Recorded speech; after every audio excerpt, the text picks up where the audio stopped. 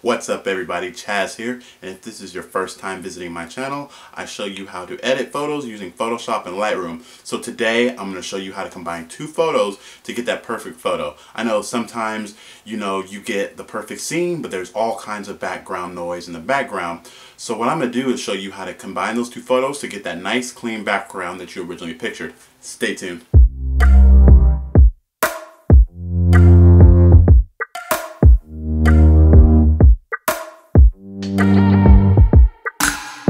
Alright, so let's get started.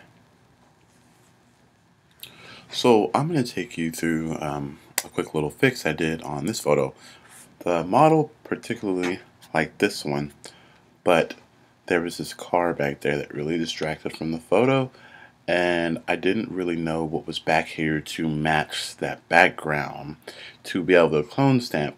Because with clone stamp, it's easy to use this background, especially if they're a little blurry. It's easy to use backgrounds like these that are pretty solid, so it's easy to blend those in, so you won't have very much of an issue. But since there's something like this, there's no way I can see what's behind that car.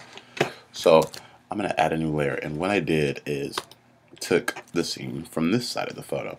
Now this particular half was a little bit too light for the photo, so I decided to just use a certain part. So I take my rectangle tool and put it over the area I want to copy.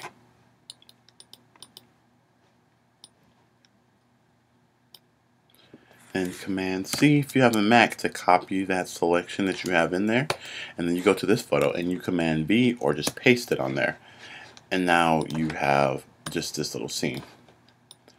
And what I would normally do is go ahead and place this over there, and you want to really try to get it lined up with the rest of the photo that you're trying to copy. So this one didn't quite line up, so I'm going to try it again. Make sure I get a little bit more of the street.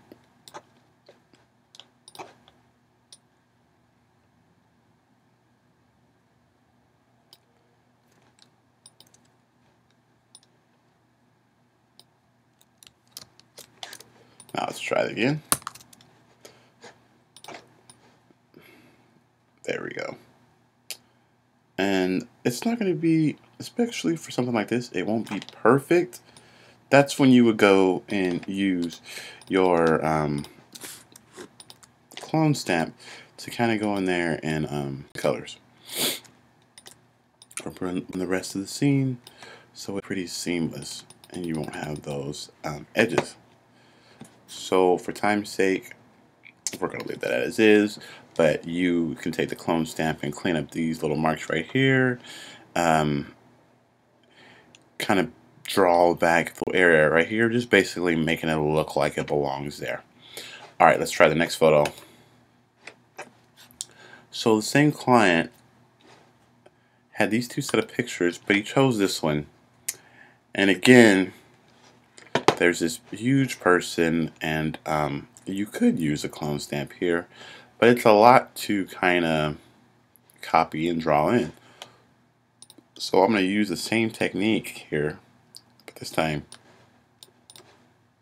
take a little bit more of the photo, copy it, and then I'm going to paste it on.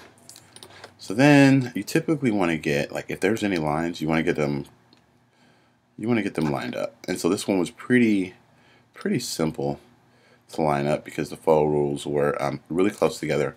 When you're doing this, you want to make sure that the photos are taken at the same height, and you want to snap a couple of pictures instead of just doing 1, 2, 3. You want to snap a series of photos, so that way you'll have a lot of scenes to work with, and even if there was someone on this side, you could do the same with this photo by pulling half of it onto this one. And so that's how you would combine two photos. There's all sorts of ways that you can use these to combine them.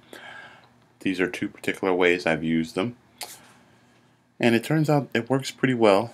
You can't really tell it's another part, but these lines here you would have to match the clone stamp again, so see fit. And there you go. That's how you combine two photos to make one and get that original image that you pictured. Thank you for watching this tutorial. If you would like to learn a little bit more about removing anything on a previous video I did, I will leave the description down in the link so that way you can get acquainted with the clone stamping tool method, any other ways that you can remove unwanted items out of your photo. Alright, that's it guys. Thank you for watching.